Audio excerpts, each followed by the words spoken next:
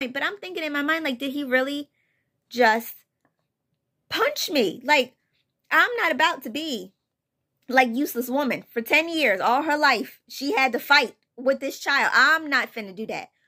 We not finna play this game. It's you running through my veins. Your love runs through my veins. Okay, what's up, family? I am exhausted, but I really just had to like hop on really quick and tell you guys about my day at work. Like the title says, TGIF. Happy Friday to everybody.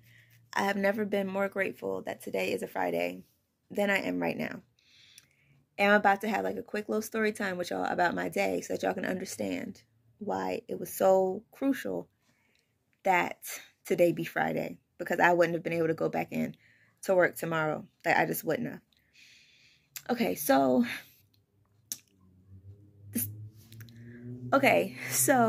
the day started like any other usual day, except for the fact that it was a half a day for the students because, you know, of course, the holiday is coming up on Monday. Monday is, was it President's Day? I think is President's Day on Monday. Yes, where's my calendar? Yes, President's Day. So, cool. Kids have a half a day. Still, schedule doesn't really change. Only the classes get shortened. So instead of a 45-minute class, it's now like each class is now a half an hour. Perfectly fine. Regular day. Also, today, we had a 2-hour Black History Month like assembly. So everybody was really excited to do that. Like, a lot of the kids were participating in the assembly.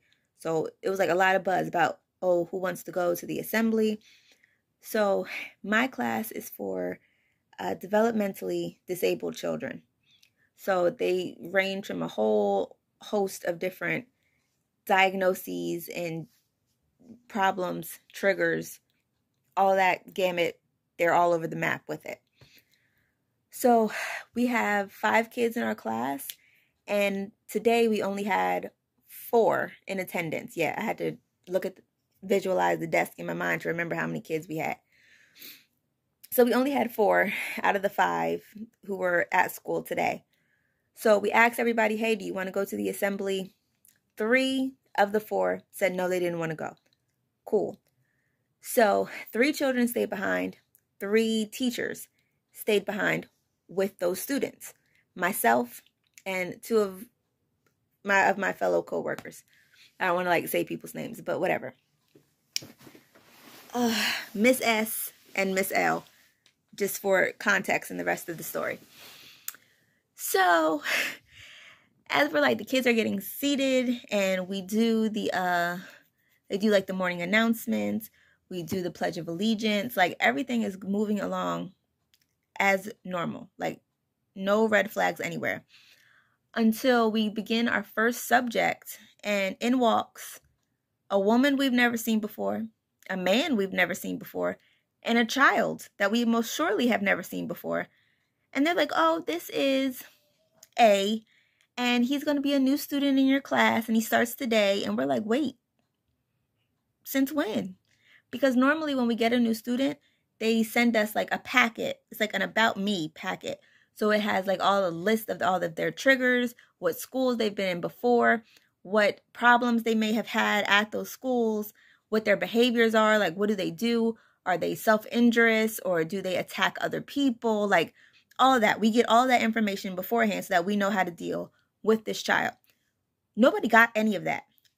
The main teacher didn't get any of that. My other coworkers in the classroom, none of us. Like, we're checking emails. We're like, wait, nobody alerted us that we were getting this child today. Where did you come from? So we finally get a hold of someone who's like, oh, yes, he is starting in your class today. Like, okay, but still, where's his packet? We know nothing about this child. So he sits down, and, you know, we had an open desk. So he sits down at the desk, and we're like, everyone's introducing themselves, you know, just the normal stuff that you do when you have a new student. And then he told because the two people that walked in with him, remember I told you, the man and the woman that we had never seen before. So they're coming with him. And they're like, oh, I'm going to refer to the woman as useless woman, and I'm going to refer to the man as useless man. And you'll understand why as the story progresses. So as the boy is getting settled in his seat, useless woman now begins to talk to us about all of his, like, what he likes, what he dislikes, the best ways to, like, deal with him. And we're listening and, like, nodding and shaking our heads and, like, being cordial about the situation. But in our minds, we're all thinking, the hell are you telling us for? He has his own para. Like, he has his own one-to-one person who's going to be dealing strictly with him. And we're only there to jump in as needed if it gets to be that he needs some help. If the little boy, like, has a behavior and needs to be restrained. We don't need to know what he likes to eat. We don't need to know that he requires extra help when he writes, because that's what his one-to-one is there for. So she's like, oh, I'm just here I volunteer to come and just help him transition because I've been his teacher since he was, not even his teacher, but his age. She was his previous one-to-one. I've been his one-to-one since he was 8. Mind you, y'all, he's now like 18 going on 19. But she's been his teacher's aide since he was 8. And so she just wanted to, like, come and help him get comfortable in the new school and everything. Like, okay, cool, I guess. It's fine. So mind you, useless man is saying nothing. Nothing. He has not 2 cents to add to anything that is going on. So A, the new student, says he needs to go to the bathroom. So for our building, all the doors are locked at all times because of the kinds of kids that we deal with. Like, they steal, they take things, they destroy property, all that. So all the doors are locked at all times. You need a key to get into the bathroom. So I'm like, okay, you don't have your keys yet. So I'll walk you down to the bathroom. You can take it, and I'll also be able to, like, show you where things are on the walk. So we're walking down the hallway. We get to the bathroom, and the student walks into the bathroom and kind of just stands there. So I turn back to useless man, and I'm like, does he need help? Like, going to the bathroom? Like, this, like, you need to get in there with him? Like, what's happening? And he's like, I don't really know about that. She didn't explain that to me. And he leaves and walks away to go find useless woman who was in the hallway talking to another random teacher about, like, how excited she is for the new student to come to our school and just how he's, like, a great child and a great student and just blah, blah, blah, blah, blah. Okay, but what we need to know right now, ma'am, is, does this little boy need help going to the bathroom? Because his one-on-one doesn't know. That was the first red flag. Right there, that was the first one. So at this point, I'm like, you know what? This is not my monkey nor my circus. So the moment the new student's one-to-one comes back to the bathroom, I leave. I chuck a deuce and I go. That's your child. You deal with him. So I go back to the classroom to deal with my one-to-one. We're sitting there. I'm talking to the other teachers, like, does anybody really know anything about him? Like, does he have a book bag? Is there anything in his book bag that could tell us more about him? Anything like that? So when the boy comes back into the room, we start asking the woman about other things about him. Like, what are some of his triggers? Can you tell us? Because we didn't get any sort of packet on him. So she's like, oh, she's just, like, giving him all this praise. Like, oh, he's such a good student and he likes to do this and he likes to do that and he golfs and he does snowboarding and surfing and all this. Like, okay, but that doesn't explain to us how he behaves in the classroom. Like, I could give a damn about the fact that he surfs. How does he behave in his classroom? How is he going to behave when he doesn't get what he wants? Like, that's what I would like to know. To hell with all the rest of that. So then she starts going into, like, oh, and then this is his little binder. And it has all of, like, his drawings. He's a very talented artist. And I'm like, okay. But mind y'all, all the pictures that she's showing us and she's bragging about that he has drawn or has printed out. Okay, like, they were important enough to him for him to print them out And for her to put them in like one of those little protective sleeves to add to this binder are all of like death and destruction. Like pictures of knives with blood dripping off the tip, like really scary mask, like sunken face looking things, like death and destruction, explosions. Like it was just gore throughout the whole book. And she's just standing there smiling like a crazy person. Like, isn't he such a good artist? Like, no, what he needs is a padded room and around the clock supervision given this notebook. Like, what do you mean? Isn't he a good artist? You should be afraid because I am now frightened. Like the whole book looks like something that you would see of like a serial killer after the fact. Like once they find like their memoir or something, like that's what the book looked like. It was too much. So then she starts talking about, oh, and he loves scary movies. Like he loves Jason and he loves Freddy Krueger and Michael Myers. Oh, Michael Myers is his favorite. He just loves him. And I'm just like, why is she so chipper about this? Like, ma'am, this is not a time to be chipper. Like he has no sort of sunshine and brightness and happiness in his life at all. He just loves death, destruction, and blood. Like that's it. Everything you're saying to me is just death. Like that's all he likes. So then she's like, oh, and he just loves this gory movie and that gory movie and this death and destruction movie and this torture movie. And I was just, and we got to teach him something. Like at this point, hide the pencils, hide the scissors, hide the stapler, like hide all things that are sharp and pointy, because I just feel like he's going to snap and that's going to be the first thing he's going to reach for, and he's going to go for somebody's eyes. Like, we're not safe. I don't feel safe. Now I feel triggered because I don't feel safe. So the boy, new student, tells useless woman, I'm hungry. She's like, turns to us and is like, oh, what time is lunch? And we're like, it's not until 11:40. She's like, oh no, that's not going to work, because when he gets hungry, that could be like a trigger for him if he doesn't get food very soon. And we're like, okay, well, we can't control what time the kitchen sends up lunch. Like that's not something that we can change. Like, and again, it would be unfair for us to go and get a lunch for him and not the rest of the students. We can't do that. So then she pulls out a big bag of candy and sits it down on his desk and is like, okay, well, we have this candy here that we can give you until the lunch arrives.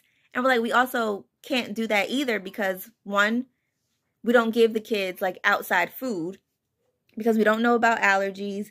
We don't, like, again, we don't know anything about this little boy.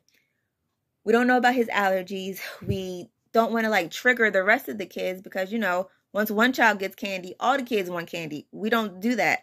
So she's like, oh, well, then I don't really know what we're going to do because this is going to trigger a behavior. And we're like, okay, so what happens in this behavior? Like, you keep saying that something's about to happen. Please inform us what's about to happen. She never said. She just kept saying that, oh, this could trigger a behavior. Okay, cool. Okay. So now we're kind of sort of on alert, but in our minds, we're thinking, okay, she's here and he has his one-to-one. So if he does have a behavior, they're right there. They know him better than we do. They'll be able to calm him down. If they need to restrain him, they'll know the best way. We can just watch and learn from them. So then she's like, oh, you know what? He's just getting a little bit antsy because he doesn't like to sit for so long. So I don't know how it's going to work with him sitting at a desk because he doesn't like to do that. So we're like, well, you can take him for a walk in the hallway if you need to. But like, as far as his desk goes, this is a school. Like, what did y'all expect for him to be doing? But sitting at a desk and learning, you're sending him to school. So she takes him for a walk, comes back. And at this time, one of the kids, like I said, had left to go to the assembly. So we have 3 children left in the room, still 3 adults, plus the 2 useless people and the new student. And our teacher, again, had to leave for testing. So the only male teacher that we is now not in the room like he normally is to handle especially like the boys if they start really flipping out. So again, new student sits down at his desk after he's had his little walk. And again, I hear him say, but this time in a very like aggressive tone, I'm hungry, to useless woman. So So Useless Woman, I guess, like not even I guess, she coddles the new student very much. Like, I guess since she had him since he was 8, she just still sees him as a child. So she still talks to him like a child, even though he's a full grown man now. Like, he's 18 going on 19. So she like leaned over, like, you know how adults do when they like lean over to like get in the child's face and get on their level and like talk to him in like this sickeningly sweet voice. So she was like, oh, well, lunch isn't ready yet, but we will definitely get you something to eat very soon. Like, she couldn't even finish the word soon, because as soon as she said, he took his hand and slapped the dog shit out of her. So at that moment, me and the 2 other teachers who I've already been working with, we're up on our feet now. Because we don't do the hitting. Like, you're not about to hit us. We don't get paid to get abused. But I guess the woman, since she has been like with him for so long, like that must have been like their daily normal thing. Like, he must have been beating her up for a whole decade. Because if you've had him since he's 8 and he's now 18 going on 19, and his first response to you not getting him something to eat when he wanted to was to haul off and smack you across the face. And her response wasn't even like one of alarm. Like, she was used to it. She took, like, it made her jump back, and she like grabbed her face and then tried to like shake it off like she was stunned. And she went right back to being so happy and chipper and sweet and just, oh yes, now he's about to have a behavior. About to. Baby girl, he just slapped you. He had a behavior. Like, that, the behavior is on your face. He slapped you. So then, as she's saying that he's about to have a behavior, she is slowly backing up and out of the room. And we're like, where are you going? Like, aren't you gonna do something, restrain him? Like, what are you gonna do? She's like, oh, well, they didn't tell you guys, but since he's now assigned to your agency, we can no longer touch him in any form of like restraint, because we're not trained in how to do restraints. Well, that is lovely to frickin' know, because if we would have known that, then we would have asked for a man to stay behind for that situation, especially since we don't know him. But now you tell us, after he has hauled off and slapped you, that you are not allowed to touch him. So now it falls on us, the 3 women left in the classroom, to try to restrain this almost 6-foot man-child thing. So now, once she said that, we grabbed the Caru pads, which are like these little cushion pads that we use to like help, so that the kids, when they're like swinging and fighting, they don't hit us, but they hit the pads instead. So it's something soft. So we grab the pads and we have them up, and we're like all around the room. Now I go to look up because Useless Woman is now out of the room in the hallway. She has left the premises, okay? The whole scene. So before she left, though, I have to add this in because it pissed me off. She's going to say, after she said that he's about to have a behavior, she goes, can somebody grab my computer off of his desk so that he doesn't destroy it? Ma'am, in this moment, fuck you and your computer. How about that? How about that? Because before, like, she had to take him on that second walk and he came back, like, before he slapped her, she had pulled out her computer because we don't have an iPad assigned to him yet, so we couldn't give him one. So she pulls out her computer and she's playing Texas Chainsaw Massacre for him. Like, when I tell y'all death and destruction is his life, like, it brings him joy to see people be murdered and tortured. It really does. So we're like, you can't play that because it's not appropriate. So I don't know if it was a combination of the fact that, like, we made her turn off his movie and he was hungry, or just like he just really gets that hangry. But after that, that's when he slapped her. So fast forward. So now we have the pads, and I go to look for Useless Man. He has managed to slither himself to the back of the classroom into like this little section where one of the other students sits and is standing behind that student, like basically using her as a shield. I have never been more disgusted, flabbergasted, and pissed at the same damn time. But like, how the hell do you do that? And you're supposed to be his one-to-one. Like, you're supposed to, everything that he does, you take him there and it's supposed to deal with him, but you can't even touch him. So now it's come to the point where when we go back to school on Tuesday, you can't even take him to the bathroom by yourself. Like, somebody's going to have to go with you, because if he flips out and needs to be restrained, you're not going to be able to touch him. And so one of us is going to have to be there to be able to do something in order to stop him from having that behavior. Like, whew. But again, so useless man is there. Hence why he is called useless man. So now we're all ready with the pads. Like, all right, what's he going to do? Which way is he going to go? What's popping?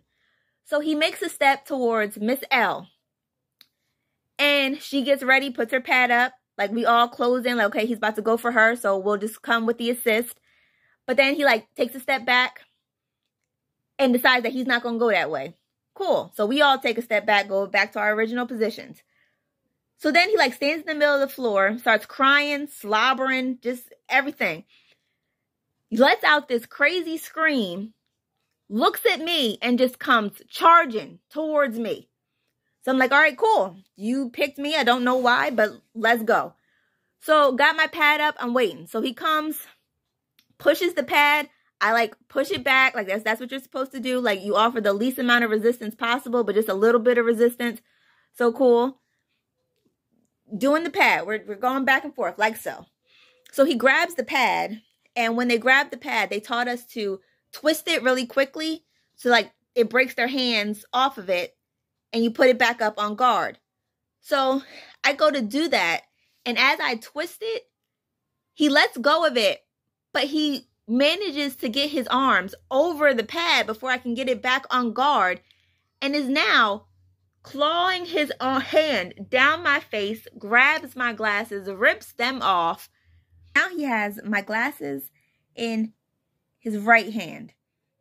And then with his left hand, comes across the pad and like punches me in my cheek.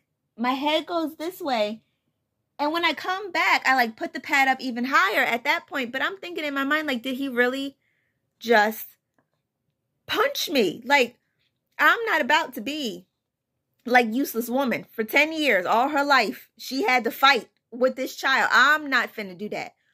We not finna play this game. So once he hit me, like, the other two teachers that I work with come over. One teacher grabs his right arm, takes my glasses out of his hand, puts it on a desk. The other teacher comes and grabs his left arm, puts it behind his back. So now they have him in a multi-person upper torso restraint, which is basically like they hook their arms around his and they're like, have his arms like so behind his back. Which, like, when two people are doing it, it really, like, it hurts a little bit. Because it stretches you out all up in here. So now he's crying because he's obviously never been in a restraint before. Because they just coddled him. They gave him every single thing he ever wanted and asked for. No matter how much he kicked, screamed, or punched, or beat them up to get it. So now he's crying even harder. Because he's now in a restraint that he's never been in before. So cool. So now I leave the classroom and I'm pissed. So I go to the gym where everybody is because we were the only class that had people in it. Everybody else in the building went to this assembly except for two people, the assistant principal and a secretary who were in the office. But they had both doors closed. And once both doors are closed in that office, you can't hear anything that's happening outside. Like, they soundproof the hell out of it since they have important phone calls and they need privacy and such. But no, y'all just want an excuse to not have to come out and help. Because, like, if he was really beating us up, y'all wouldn't have known. Because you have both the doors closed and can't hear us screaming for help and assistance because you need privacy. But anyway, So I get to the gym, and now I'm like, I'm heated. Like, fight or flight has now turned to rage, because I'm over it. Like, how the hell can everybody be at this assembly right now? Somebody should have stayed behind in case a problem arose. Lord, he got me speaking improper English. Like, who? But like, somebody should have stayed behind in case a problem arose, since we didn't know this student. Plus, we still had, remember, there were 3 kids still left in our class.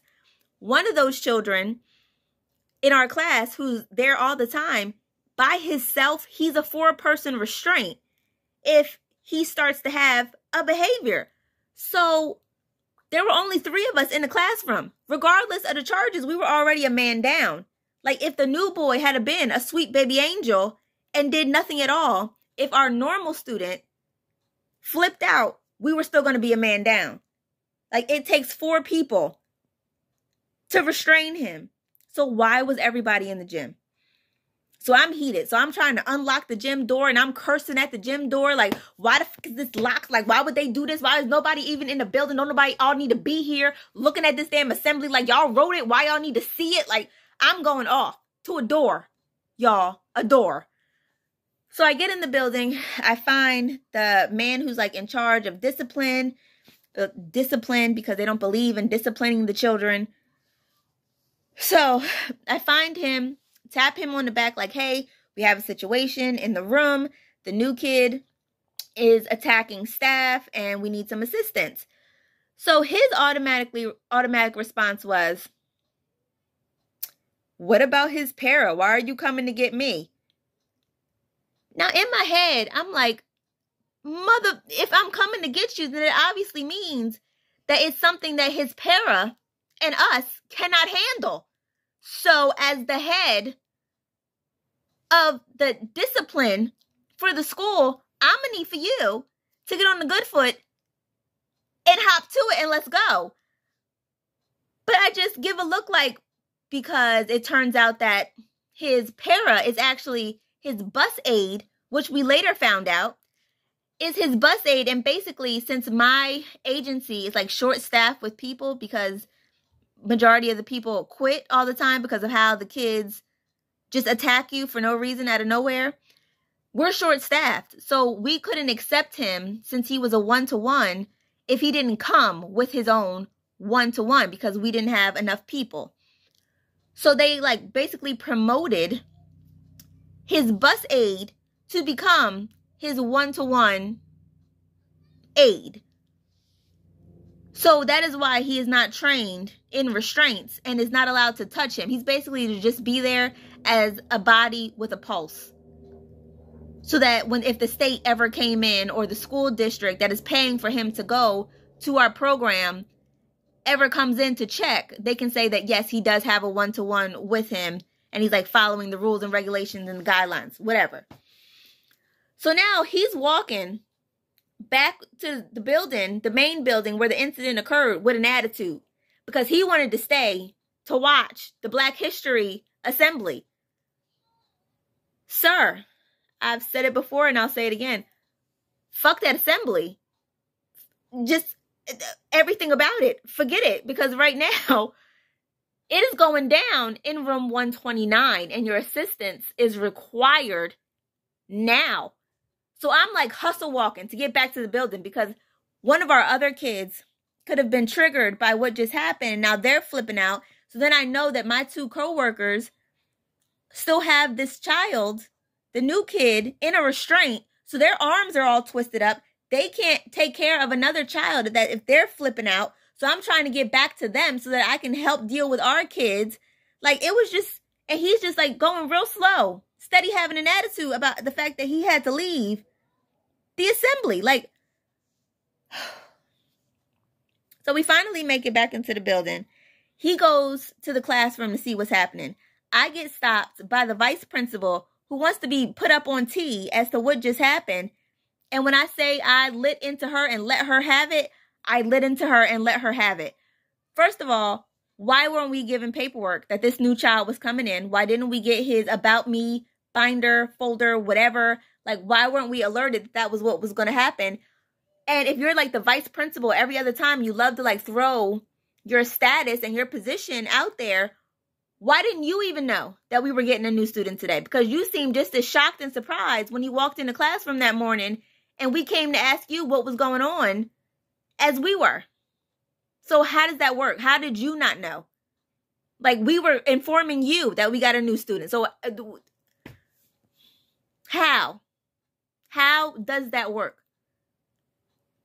So I'm like, we never got a binder. We don't know what triggers this child. We don't even know if we're allowed to put him in the restraint that we put him in, because certain kids have like trauma and again, their triggers, like you can't touch them certain ways or in certain, like all that kind of stuff that gets taken into consideration. Like, we haven't seen his IEP. We haven't seen anything. We know nothing about this child. No one even informed us about the fact that useless woman and useless man are in fact very useless and can't even touch him. So like, I'm letting her have all of this.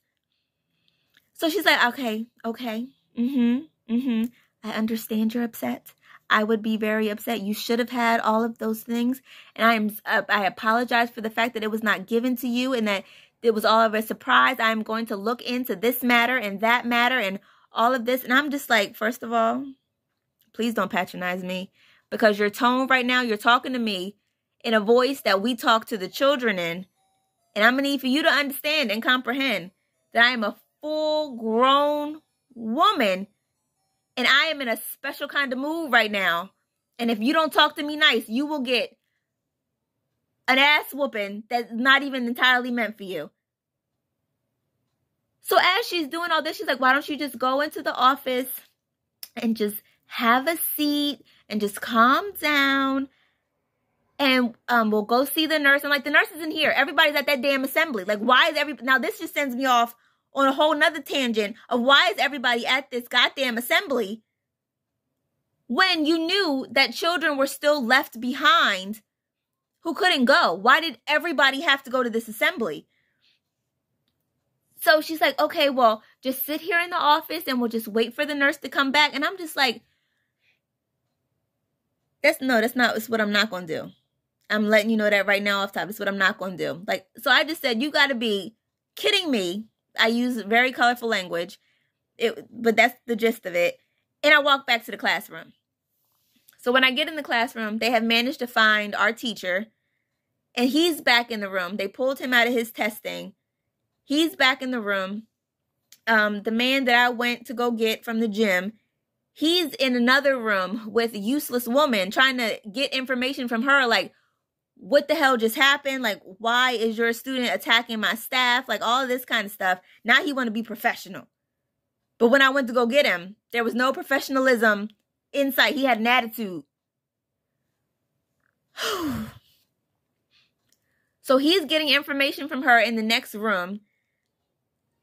We got the boy sitting on the floor. Now he's calm, cool, and collected. He has gathered himself. He's just as quiet. Like, he didn't just turn into the seat of Chucky. Like, it was just, it was a day of days. Like, it was, so now I'm still like amped up. Like, I have so much adrenaline in my body that I am shaking. And I'm just like pacing from side to side. Like, it was just, I couldn't stop moving. Like, I had so much energy and it needed to go somewhere. So all the other teachers could see, so they're like, you know what, why don't you just take your one-to-one and go take him for a walk to make sure that like he's not triggered, everything's okay with him. Cool. I take my one-on-one outside, we go on a walk around the campus. So, you know, I'm asking him like, so he asked me if I'm all right. And I'm like, yeah, I'm okay. I'm fine. Are you all right? And he's like, no, I am not all right, because I didn't like the way that he was grabbing on you and he shouldn't have hit you. And that made me mad. And I was about to flip out on him. But Miss L told me not to flip out. So I sat down, but I was about to flip out on him because I don't like that. And if we go back in there and he does that again, I'm going to flip out on him. So I'm like, no. I don't need you to do that, because my one-on-one is all of 6 feet, about 200, 220. He's a big boy. Who's breaking that up? Not me.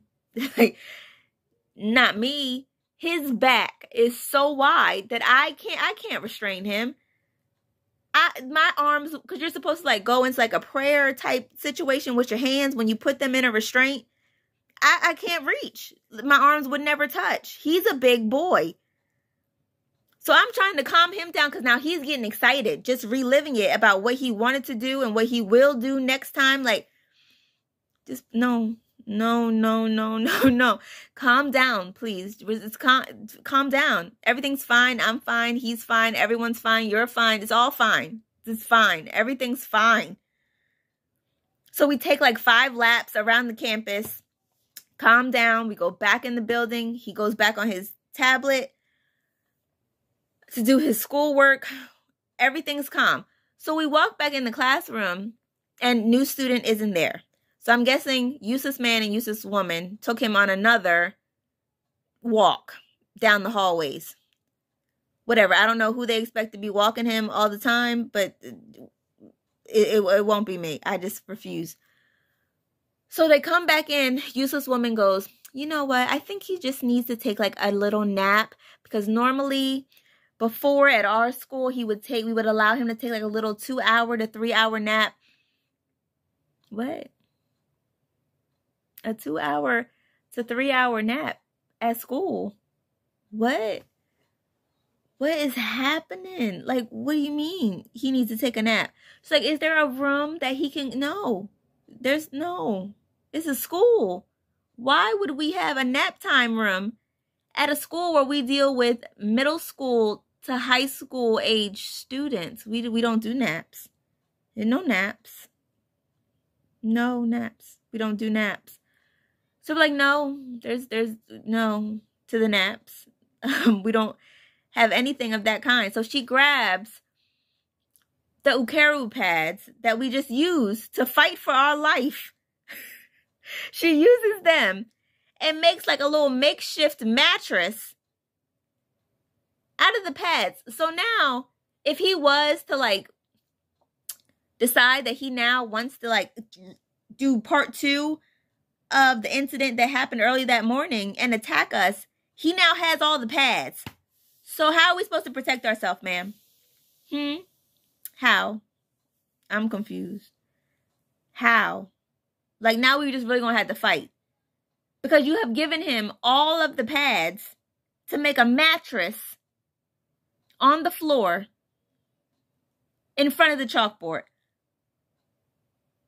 So the teacher just watched her do it and then was like, no, absolutely not. Like, don't even get him accustomed to that, because when you're not here and he comes back to school on Tuesday without you, he's not going to get nap time. He's going to get restrained if he has the behavior, and he's going to get put down on the ground like he did before. Like, it's not going to be us making him a mattress on the floor. So now she gets real huffy and she's like, oh, well, I just don't know. You know, like, that's just what we did for him before, and it calms him down. Like, he gonna have to learn a different way, because we don't give naps. We don't have time for naps. He's there to learn. This is school. This is not his house. This is not his group home. This is none of that. This is school. He's here to learn.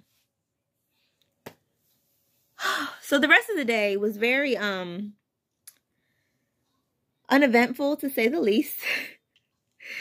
Everybody, once the assembly was over, everybody kept coming in to like ask, oh, what happened, because they heard us over the walkie-talkies calling for assistance. But I love how you hear us over the walkie-talkies calling for assistance, but nobody freaking came. We had to go get you. How does that work? Like, and as everybody kept coming in to ask about that, it just made me even more mad to see the walkie-talkie attached to their hip, and then to think back on the situation and the fact that, like, you heard us, but you didn't come. So with that being said, I don't have anything to say to you. Like, at this point, the way I'm feeling and how I still have the urge to fight someone, anyone. Screw you and everybody who looks like you. You want to come and get a rehash, like the gossip of what happened while you was at the oh so important assembly. Now you want the dirt on all the drama that happened while you was gone. No, forget you. And you too. Like, it was a day. It was truly a day. And at that point, I was so frustrated that I just started referring to useless man and useless woman, not by their names, but as useless man and useless woman, because you really just sat there. Like, I get the fact that you're not trained in how to restrain. Fine. That's something, okay, it would still irk and annoy me, but I maybe would have been a little more understanding of it if at least there's nothing wrong with your vocal cords. So even if you couldn't physically touch him to restrain him and aid in the restraint, you couldn't have called out to him, tried to use, like, y'all are the ones who know him best. Y'all have been dealing with him for 8 years. You couldn't even call out and say, hey, calm down, like something. What do y'all use to calm him down? Because y'all have never put him in a restraint. So all that, like, that just told me that all y'all do is give in to his every will, whim, and desire. And he's never, ever had to have any repercussions for his actions. And now you're bringing him into our school and basically just throwing him and us to the wolves simultaneously. Because it just, like, you said nothing. Like, they did nothing. They helped in no way. Useless man really hid behind one of our students the whole time that this ordeal was taking place. Hid. He never stepped out from behind her to offer any sort of assistance at all. Not even a word, a whimper, a whistle, like nothing. The woman didn't even see her. Like, she completely left the room when it was all happening. Completely left. And then came back in when it was safe. I was so over today. You don't even know. So yeah, that is my story time for today. I'm so freaking tired. Like, that just drains everything out of me. I'm exhausted. I'm about to go to bed. It's only like, I think like 8 o'clock, but it's time to go night-nights. It really is. I'm ready to go night-nights because it was a trip. Today, I was supposed to be doing my hair. Like, it's washed and whatever. Like, I don't have the energy. I'll try again tomorrow. But today, today is a no-go. But yeah, thanks guys for listening to my story. Please make sure you like, comment, share, subscribe. And I'll see you in the next one. Bye-bye.